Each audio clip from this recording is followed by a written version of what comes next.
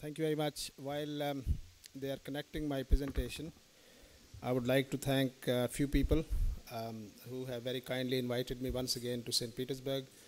It's always a pleasure and a privilege to come back to the place where we started laparoscopic training nearly 2 years ago. And it is always nice to see so many Russian friends now that I've made over the years.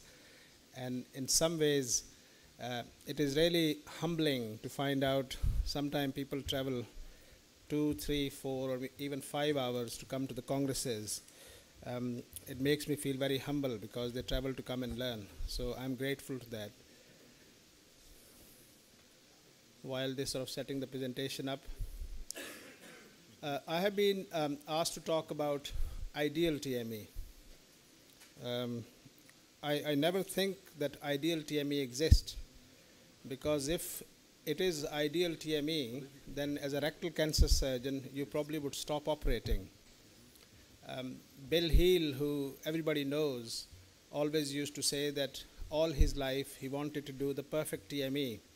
And he said to himself that I would retire on the day when I would have done the perfect TME. But he couldn't do it. This is his own words, and that's why he carried on doing to find the perfect solution. So I think you can aim for perfection. Ideal probably stick in your head, and you should do sort of aim for ideal at the back of the mind, really. So the idea really is that people would expect that I would say ideal TME is perhaps open, ideal TME is perhaps laparoscopic, or ideal TME is perhaps using a robot or robotic TME. I personally think that it is nothing to do with the technique itself. It's the concept of precision. And if we agree what the total mesorectal excision should look like, or what we call a specimen-oriented surgery, or the surgery around the specimen, then it really doesn't matter for a concept whether you do it open, laparoscopic, or robot.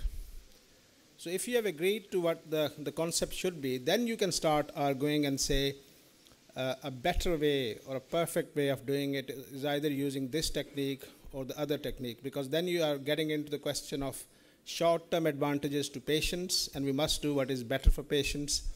And then perhaps something like advantages to surgeons. Nobody ever measure the comfort of surgeon. Doing a total mesorectal excision is a hard work, as you've probably seen in the last 2 days.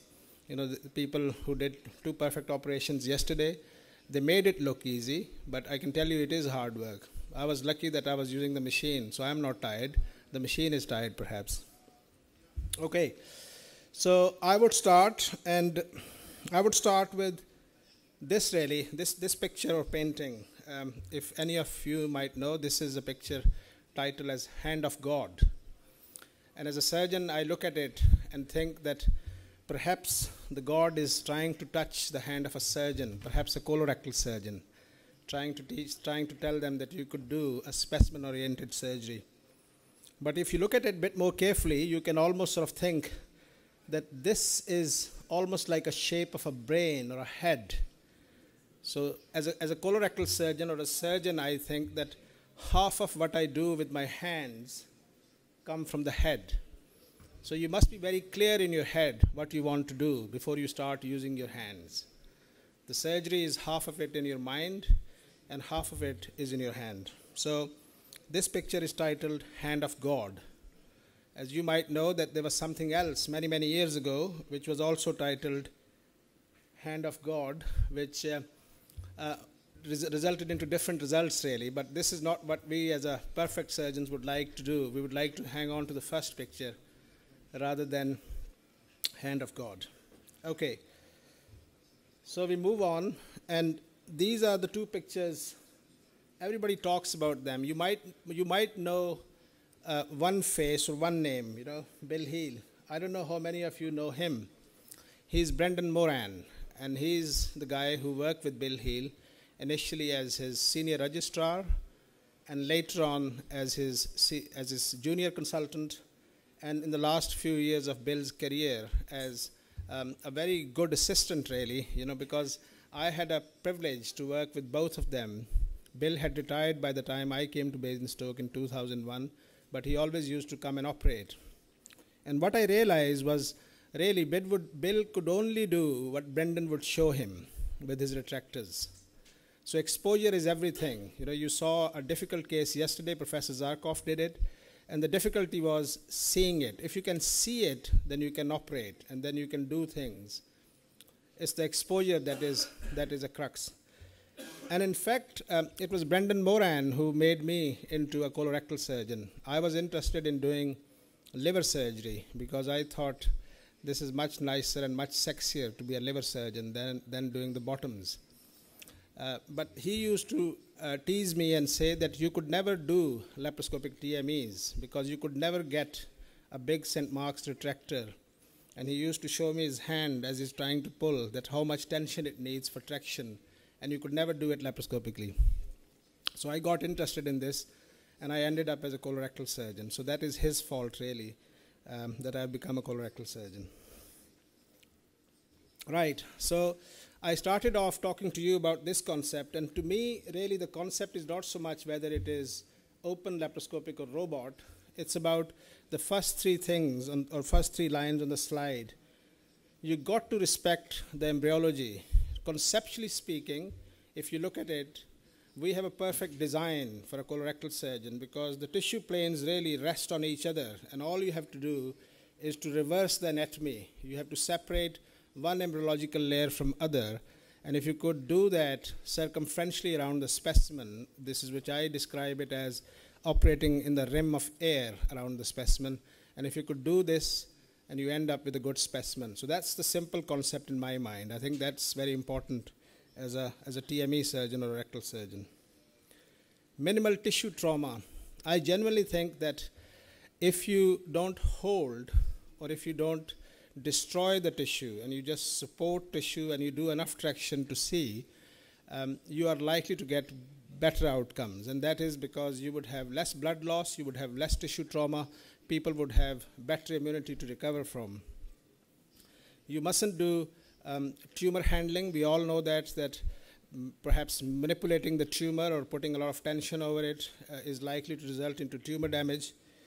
And I sort of sum it up in minimal access surgery, I call it, if I just use this term, because that would incorporate both laparoscopy and robotic surgery.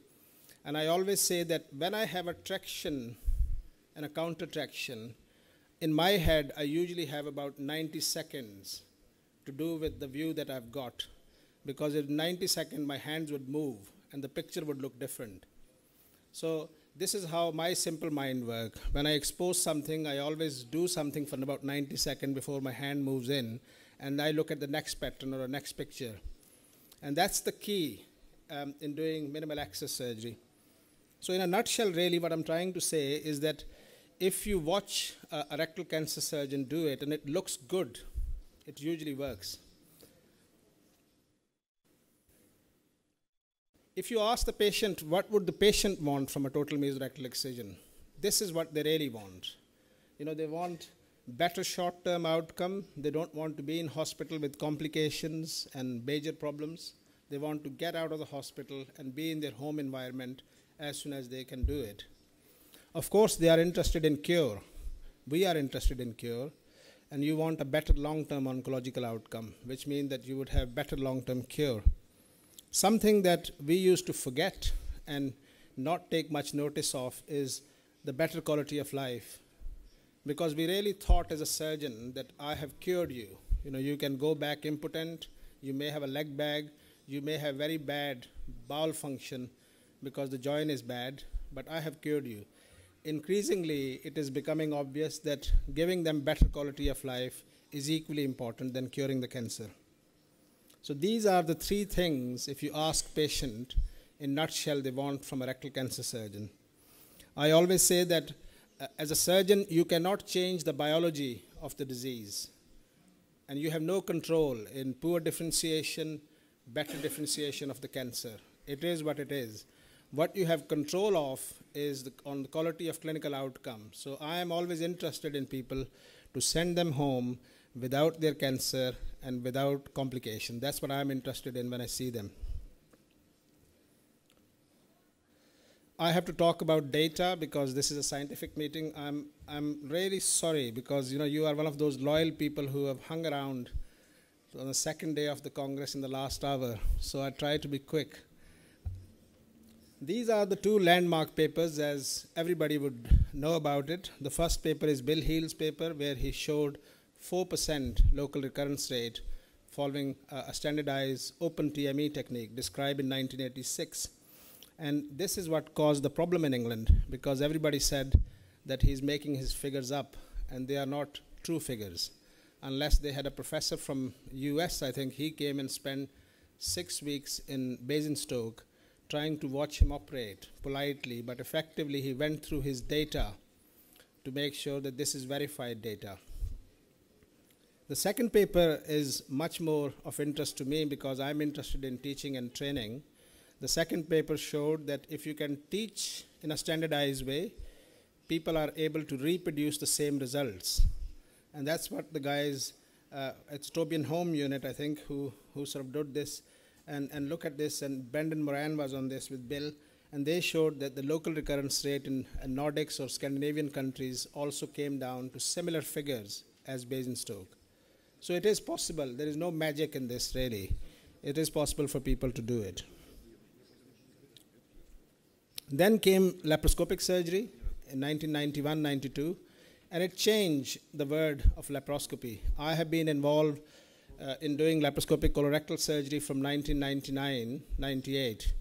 I came from South Africa to work in England with somebody who was doing laparoscopic colorectal surgery. His name was Robin Kennedy. And I am ever so grateful to him for making me interested in something that became the norm. But I can tell you that in 1999, it used to take him about 7 hours to do a simple laparoscopic sigmoid colectomy, because everybody was learning, and we were one of the centers participating in classic trial, so we were seen as experts. So that's why when people talk about results of classic trial, I know what the reality was and what the trial showed. It does have some limitations. 2D image I put down there, but actually now you can do 3D laparoscopy, so that is no more a handicap. It does have a fulcrum effect, because your fulcrum is the anterior abdominal wall where the port moves.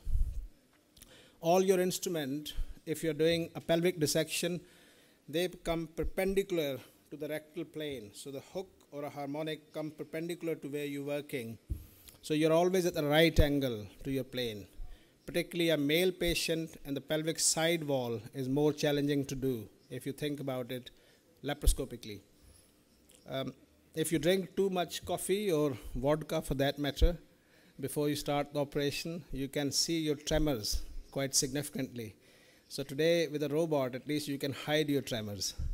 And it did have a steep learning curve. You need to do X number of cases before the outcome starts getting better. What are the challenges? In fact, I could take away a laparoscopic TME. I could just say what are the challenges of TME surgery, full stop. And if you look at the list, really, all of this is applicable to either open or laparoscopic. Difficult access, male patients, exposure, retraction of tissue in the correct plane, what energy source we use. Some people say, I always do it with monopolar diathermy because this is the best way. Some people say, no, it's the harmonic which is the best way. Other people say ligashore. So there are different energy sources that you can use. I personally think the best is what works in your hand and what gives your patient better outcome. So you become good at something and then become really good at something before you have an opinion. So that's what I would suggest to you. Whatever you use it in a way that it is applicable to your patients. Male patients are difficult.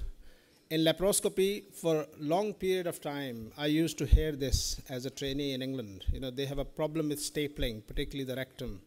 I have 5, 6 staple line, and that's why we have a bigger leak rate. It's very difficult to get below. I genuinely think that if you don't try to reinvent the operation, most of these things can overcome. You can overcome most of these difficulties. I would never say that it become easy. Difficult operation is difficult, no matter which way you do it.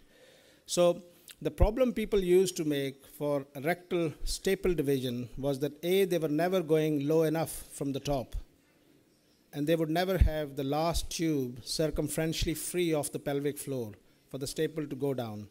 So they would end up doing an oblique staple line with 4 or 5 staple crossing before they would have problems. So, but actually most of the laparoscopic surgeons have figured that out now, and they don't see that as a problem. I put peer pressure, which became a problem in England for that matter, because if you're not doing laparoscopic TME surgery, you are not good enough surgeon really. In every meeting they used to ask each other, do you do lap TMEs? And he said, oh, I'm learning. So you're not good enough really. So people feel more pressure to do it because they have to tell their group that, I'm doing it. No matter how you do it, but you have to come up with some time of sort of title, so to speak. Classic trial made a lot of problem for us in England because it showed that we had high conversion rate and we have high margin positive. The CRM margins were positive. And that's why our society discouraged colorectal surgeon using laparoscopy for rectal cancer surgery. I'm just going to rush through some of these slides because I know I'm standing between you and your taxis and Danilo Miskovic's presentation, who's perhaps preparing still. I'll talk to you about this meta-analysis. This is a meta-analysis published recently which look at laparoscopic and open rectal resection.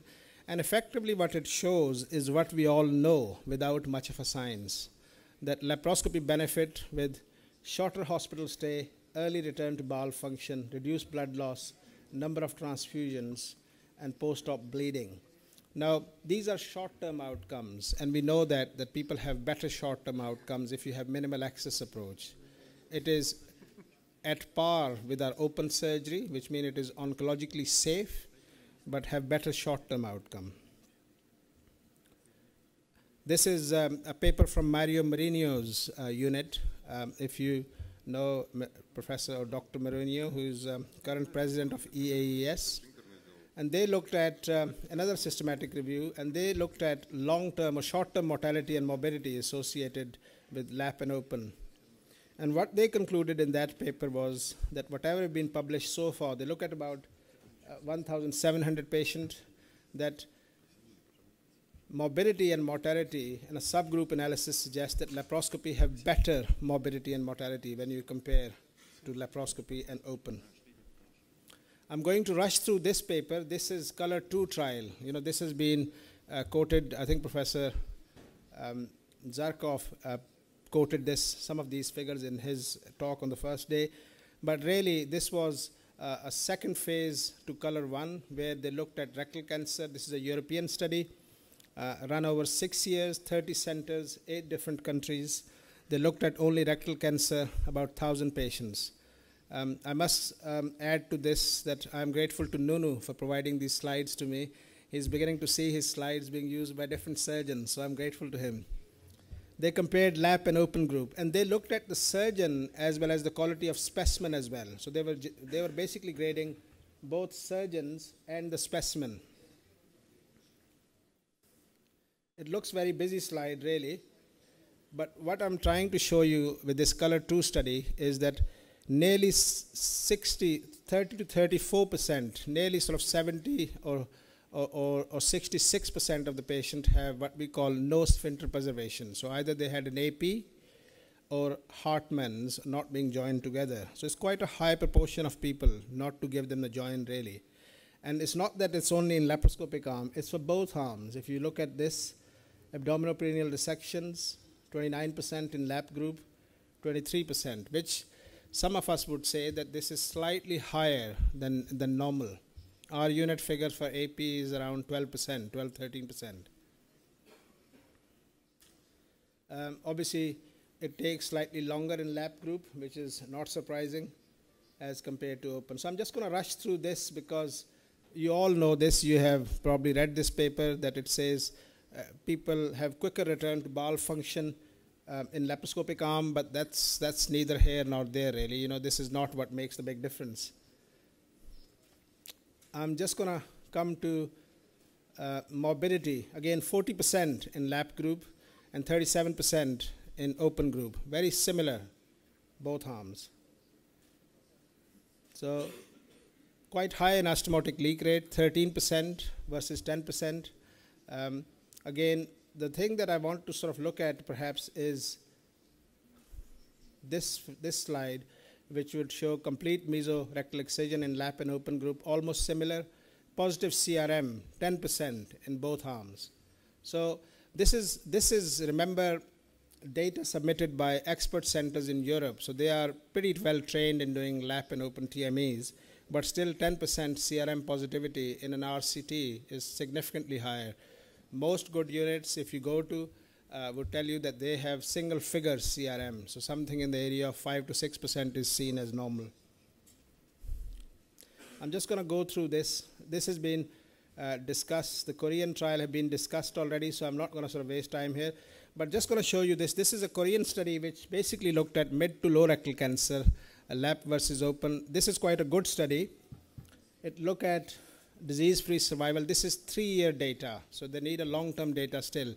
But it shows that they have equivalent disease-free survival and equivalent overall survival. So this is the recommendation of the paper, that laparoscopic resection is feasible even after locally advanced tumor. But this is a 3-year data, and they're interested in long-term outcomes. So what about robotics? So I've talked about open, I've talked about laparoscopy, I've shown you a robotic surgery, so I must talk about robotics as well. It has gained more popularity in recent years, and this is an older figure. There are more than 1,000 robot systems in US now, and Korea is the country which has got the largest number outside US. In England, I think we have 42 systems already. But whatever was published and driven, it was really driven by urology practice. It came to the urologist in the first instance who pushed the robotic surgery.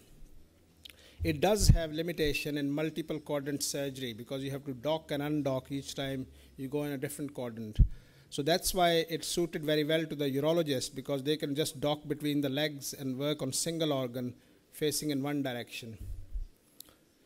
But really, the question a laparoscopic surgeon often asks me is that what is there that the experienced laparoscopic surgeon can't do, which the robot do? Some might think that having a robotic surgery or having a robot doing a TME is just the translation of hand of God again. You know, perhaps this is the hand that we want rather than the God's hand touching us, because this would take us through. Lots of us think that doing robotic surgery is great fun. You know, you can really enjoy operating and everything looks very good, as perhaps this cartoon woman suggests that this looks like a good fun. I'm just trying to sort of see if it plays. I'm just going to show you very short clips. I know you have seen the surgery. You don't need to see it very often. I hope it works. No, it doesn't. Maybe somebody needs to sort of play it at the bottom end. This is a female patient. This is a 3D view for me, sat out there. If you bring the lights down, perhaps it's easier. Can somebody just bring the lights?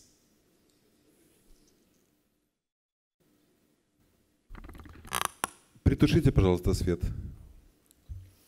Actually, this is, if Jim starts again, perhaps I give you an idea. Okay, so let it run, that's okay. So if they can dim the lights a bit, it would be easier. So start it again, perhaps. Are they going to dim it? No? Ребята, можно свет? Возможно притушить свет или нет? Okay. So Спасибо. if you look here, this is the angel's hair or the TME plane. Everybody goes through the air. That's the mistake we often make. It really is where the air joins the yellow. That's where the plane is. And if you have enough traction to see the next image, watch the wrist turning back on itself. This is the right nerve, left nerve is being pulled up here. It's an operation between the two nerves, really. And your hand, the robotic hand, or the distance, or the difference between the robotic hand and the laparoscopy is the angle where you're working on. You are really working in anteroposterior angle, so almost working in a U around the specimen. In laparoscopy, you come from the side. It doesn't mean that you can't do it laparoscopically. Of course you can. You saw fantastic demonstration done yesterday by Alexei Karuchan. But you can see it's very easy to follow this air here and cut this nerve or go too far back and make these presacral veins bleed. It is quite easy to do that, and you need to sort of think just like a specimen, really. So this is female. They are always very photogenic, both inside and outside. This is a male patient. I just give you an example to just show you the applicability. And the idea really is to show you that all the techniques should look exactly the same. All your operations should look exactly the same, boringly same, really. I often joke with my assistant that in your operating theater where you do your elective practice, you must have a very boring life. If you're looking for excitement, try having a second wife or having an affair. That would give a lot of excitement. You don't want that in theater. So really, it's there where you have to be. Nice, tight pelvis, 2 nerves on each side. And we are going along, really just painting the top end of the ear. So you go a long way back first, as you saw. And if you notice how the wrist of this instrument move, literally like a snake going right and left, between the nerves. So you stay between the nerves as you progress.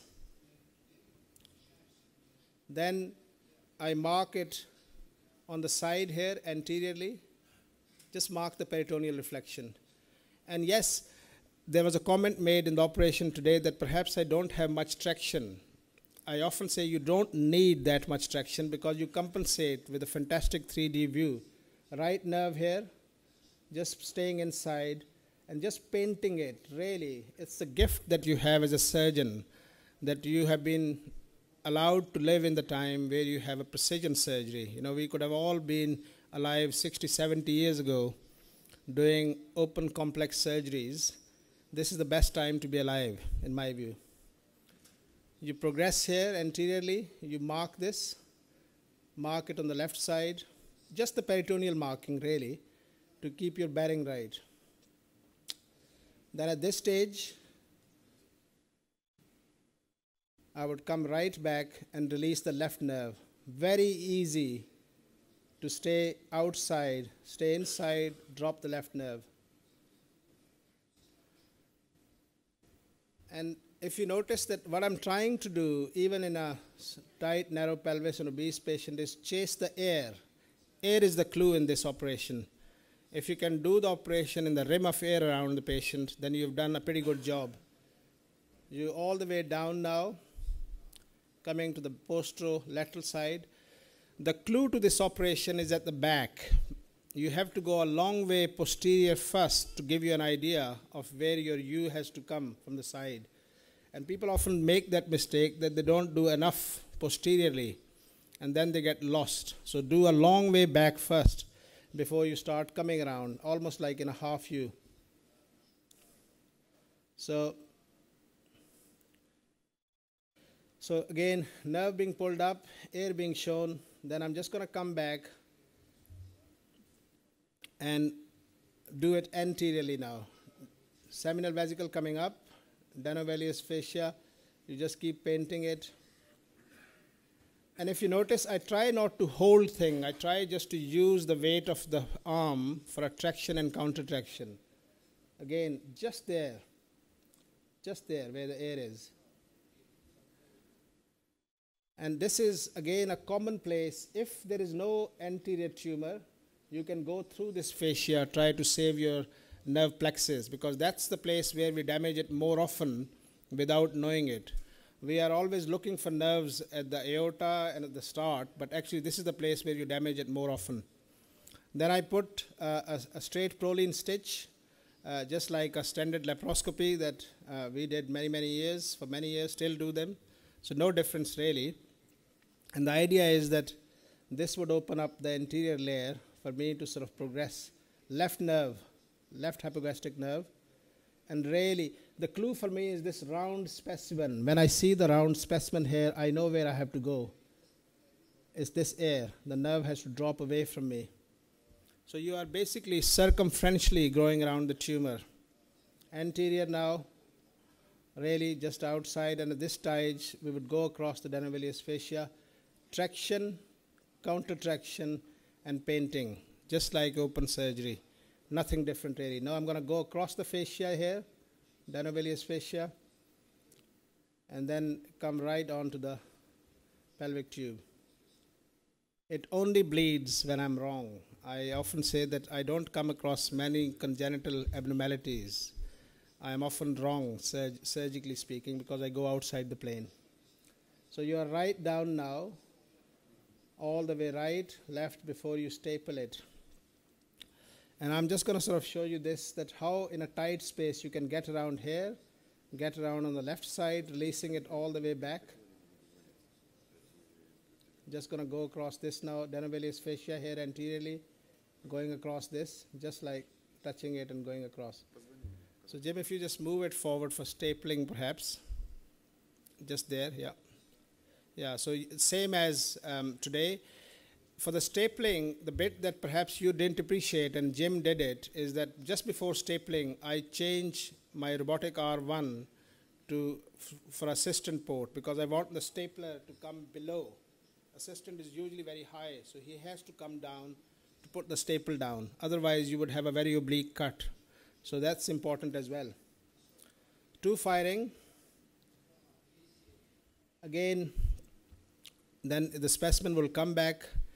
Have a look at the TME specimen again. Look at the package to make sure this is complete. It should be without any defects.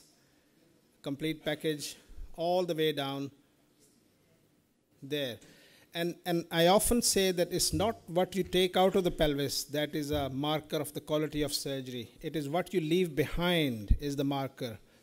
And what you leave behind should be really 2 nerves, presacral fascia which is intact, and a pelvic floor which is clean, and into the funnel. Again, very tight, going all the way in. So that's what I'm trying to say. Now this is an interesting case. This is a lady who had a complete response, had a radiotherapy, tumor disappeared, complete clinical response, and we decided to do wait and watch. And she had a tumor regrowth after 1 year. So this is a TME done with a robot after 1 year of tumor regrowth. So, and she had a positive margin on the left side posterolaterally. Again, very similar as you would notice. Cut across this. 2 clips, maybe have 1 clip. The nerves are on the floor, flush on the aorta. Medial to lateral dissection, Girotas or fascia is coming towards me. And mesocolon is there. My assistant is pulling it down. And I'm just using it like a paintbrush in my hand, really, trying to separate the embryology from one another. Because if you notice the traction in my left hand, it is very gradual traction. It's not like big traction. So you mobilize it all the way, mobilize the colon, and I'm just going to show you the TME now, I think. So again, progressing under the vein. It will come just now, I think. So at the moment, there is the TME. This is start of the TME. Posterior package. Now, you imagine this is radiotherapy after 1 year. So you might think it would be really horrible, but actually it was very pleasant in a way that you can see it's a very nice plane. So right nerve here. You stay inside the right nerve, painting it backwards. Just like this. It really is, if you notice the traction on the specimen, it is a graduated traction. It never is a big pull. I never pull the tissue in a big sort of way. I just use it like a graduated traction, and I use the right hand as a paintbrush. And hopefully, if you are a bit lucky, it would just open up. So go all the way down here, between the nerves, open the side again, and do them in a small sort of steps, really. I don't look at the end game. I always look at the processes. So I'm just going to move it forward, Jim. I think we just move it slightly because we're running out of time, and I'm mindful of the fact. You can see it's low now. Again, the same plane, same patient, staying inside the nerve. Move it slightly forward. This is the left side now. You can move it forward. I think they've seen enough of it. Again, the left nerve. They look very, very similar, actually, so there is no excitement. So you can anterior now. Okay, Jim, move it all the way forward now, I think. I'll just sort of give them the idea. For the staple, if you just go all the way down, show the stapling bit. Further. Fit further. So this is where the margin was, sorry, this is where the margin was positive. Okay, anyway, so never mind. So I'll just sort of finish this off now. I'm just going to show you a couple of slides for robotic. This is an outcome with robotic and open TME procedure, which obviously showed that outcomes are similar, slightly better in robotic arm, better short-term outcomes with length of stay, blood loss, takes a bit longer as you would expect. This is another paper looking at urogenital function, so nerve preservation in male patient and female patients. It shows that robotic TME had a better nerve preservation because you have a better view. This is comparison of lap with or robotic with open data. It does reduce conversions, and it does have advantage when people have high conversion rate to use robot. So in conclusion, I would like to conclude and say that it's the concept of precision surgery that you should aspire to or look for, rather than get really hung up with perhaps it is better with lap or better with robot or an open. So you need to learn TME as a cancer surgeon first before you start looking at different ways of doing it. Improvement in access and vision does make it easy. You know, laparoscopy have made it easy. In my view, robotics have made it even more easier. I genuinely think that we have to standardize each procedure we do. It's not about TME itself. It's anything we do, we need to have a standardized way of doing it. And Danilo will talk to you about importance of standardization. Robot, I genuinely believe at present is one of the tools that provide a better platform to do TME surgery. And how you get better, if any of you have heard this rule of 10,000 hours, if you want to become world expert in anything, music, arts, TME surgery, practice it for 10,000 hours in your life and you will become there. But the problem is, it's not just the practice. This is a quote from an American football coach, Vince Lombardi, who said that it is not just the practice that makes it perfect. It is the perfect practice that makes it perfect. I'm really grateful to Alexei Karuchan and his team, and for all of you to stay 2 days and listen to me. I'm delighted to be here. Thank you very much. Thank you very much.